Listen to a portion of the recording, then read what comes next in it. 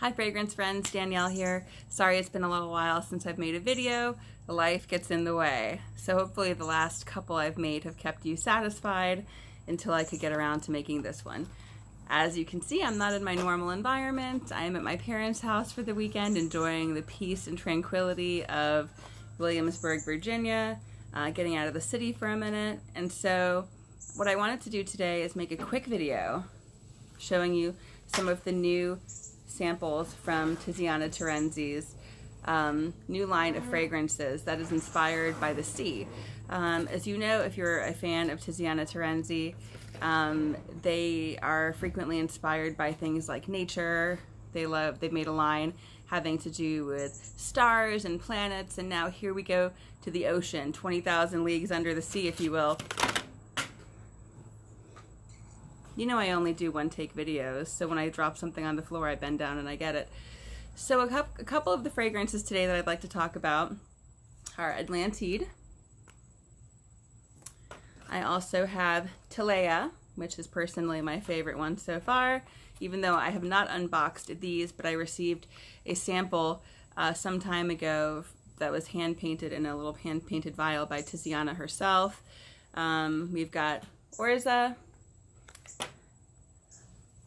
Poggia, I think. Correct me if you speak Italian.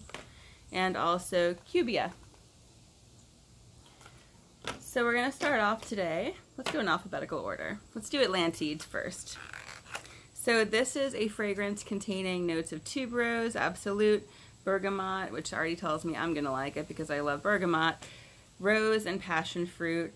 Also with cassis, red berry, narcissus, another one of my favorites, orris, orange blossom, another one of my favorites, and tuberose in the mid note. And then finally, a dry down of base note of musk, benzoin, and ambergris. That makes it a little questionable for me. I'm not sure how I'm going to like that musk and that ambergris together, but we'll see. It sounds like it should be a floral, does it not?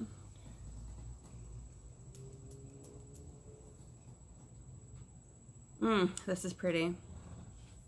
You can definitely pick up the tuberose. It's a nice, warm floral.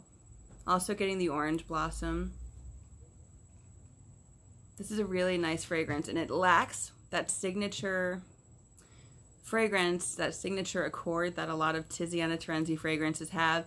So if you're a fan of Bond No. 9, you know that a lot of Bond No. 9 fragrances have that same signature. I think it might be musk in the dry down, in the base note, that makes it a little bit screechy at times. I can't imagine this will be that way. It does dry down a little spicier, probably from the orris. But I do like this. I think it's a nice one so far. Definitely a good start out of the gate, but definitely a floral, and I definitely think it leans more feminine than masculine, unless you're a confident man who thinks he can pull off a floral, which I know a lot of my followers are. All right, next we've got Cubia. This contains Sorrento lemon, Calabrian bergamot, and Brazilian orange, with white peach, yellow peach, and cassis, as well as Atlantis cedar or Atlas cedar, Indonesian patchouli, I'm gonna hate it, and Indian sandalwood. So, not a fan of patchouli. But we'll see about the bergamot and the Brazilian orange. Those two might win me over, even though I don't like the base notes.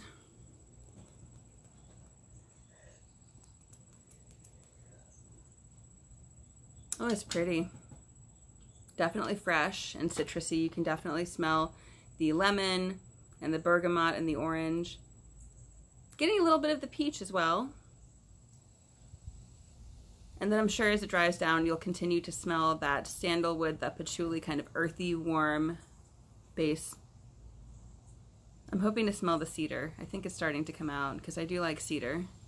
But to me, cedar in a fragrance makes it more of a masculine fragrance. That's just my own personal opinion. I don't have any fragrances that contain cedar. But I do like it. You can actually start to smell the cedar on the dry down. I'd probably wear this. It's light, inoffensive, probably good for the summertime. That peach and that lemon really keep it cool and inoffensive, which I think is a really important thing to consider in today's fragrance culture, where so much of the emphasis is on getting compliments from other people and, you know, wearing 10 sprays, that kind of thing, which you guys already know that I'm strictly against. All right, let's move on to Orza.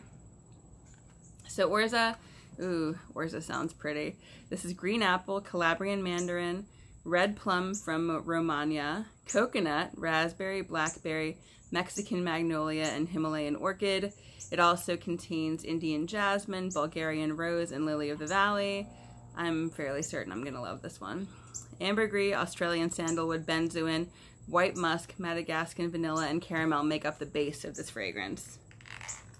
So let's sniff. I'll be so disappointed if I don't like it with all those notes that I love so much.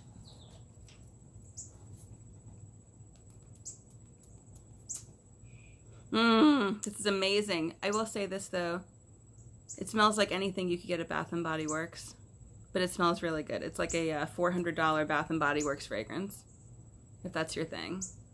It smells exactly like the fragrance Bath & Body Works brings out every holiday season with a different name, except it costs $400 something. But it's beautiful. It is so floral and fruity at the same time, really light and pretty and feminine for sure. I would definitely call this a feminine fragrance. It's really pretty. But again, if you're going to wear it, if it already exists somewhere else in a cheaper form, why not wear it in the cheaper form? That's my opinion on this fragrance, even though I do really like it a lot. But I've smelled it somewhere else, and I've smelled it somewhere else for about $380 cheaper. So that's my opinion on this particular fragrance. Next is Poggia, P-O-G-G-I-A. This is bergamot, again. So as you can tell, bergamot has been in every single one of these fragrances, along with Sorrento lemon, which is, I think, has been in about 2 or 3 of them. Syracusan blood orange and yellow peach, along with rosemary, Polynesian ylang ylang. I always have such a hard time with that word. Ylang ylang, Turkish rose, green apple, and passion fruit.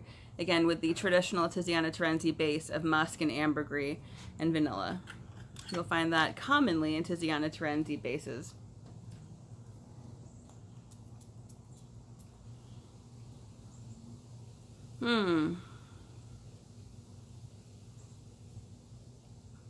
Herbal, more masculine, fresh, like right out of the shower fresh. I like it, but I wouldn't wear this. It's definitely too masculine for me. But I do like it. And so far, none of these fragrances have bothered me, which is unusual. Usually at least one of them bothers me. But I really do like this. It's very pretty. It's not pretty, it's nice. It's a nice, fresh, sophisticated fragrance. It's just more masculine, I think, than it is feminine. But you definitely pick up on the bergamot in every single one of these fragrances, which is why I think I like all of them so much, because I love bergamot in fragrances. My favorite bergamot fragrance of all time, as you know, is Soleil Neige by Tom Ford, which combines bergamot with carrot seed. I think it's a combination that initially sounded ridiculous to me, but actually really is wonderful. Okay, so that was Poggia. Definitely for men. Last but not least is Tileia, which I disclosed that I've already smelled. A while back, I was sent a sample of Tileia in a vial that was decorated by Tiziana Terenzi herself. I think I've mentioned in previous videos that I have a friend who's a rep for Tiziana Terenzi, and periodically when they're about to launch some new fragrances or right after a launch, he'll send me the samples for them, and then there is usually a master class where Tiziana and Paolo Terenzi, you know, they come on Zoom and they tell you all about their fragrances, the inspiration. So let's see here. This tester is a little wonky. So this is again Tileia. So Tileia is bergamot again, Sicilian orange, hawthorn flower, Bulgarian rose, and Romagna pear, along with ambergris, jasmine, Peruvian heliotrope, red patchouli, and ylang ylang. Base notes, per usual, ambergris, musk, Tahitian velvet, mahogany, Tuscan oak, Cambodian agarwood, and durmost. Okay? I like this fragrance. It's really pretty. It's fresh. It's not offensive. You can definitely smell the Bulgarian rose in this fragrance, but also tempered a little bit by some of the orange and the hawthorn flower. The patchouli, thank goodness, is not coming through too terribly strong for me right now, but it might show up a little bit later in the dry down. I've worn this before and I really like it, although the one time that I did wear it I got a headache, so I'm going to give it another chance and see how I like it. But overall, I do like it on me, and I think it's more of a feminine fragrance. So I'm actually really excited about this particular line, and I think they're called the Sea Stars. I think that is the name of the line. Usually a Tiziana Terenzi line has a name. I have some of the ones from the planetary line, the solar system, like Andromeda. So I do like this line. Usually there's at least one that I don't like, but I think I like every single one of these. Would I wear all of them? No, but overall I think they're winners. So I guess I think all of them would make a nice fragrance for the summertime. I don't know if you could make them work in the fall, but definitely this one, Talea, could be worn, I imagine, in the spring or the fall or even in the winter time. So I like this new line. I'm really excited by it, and I wanted to just pass on my thoughts on these new fragrances.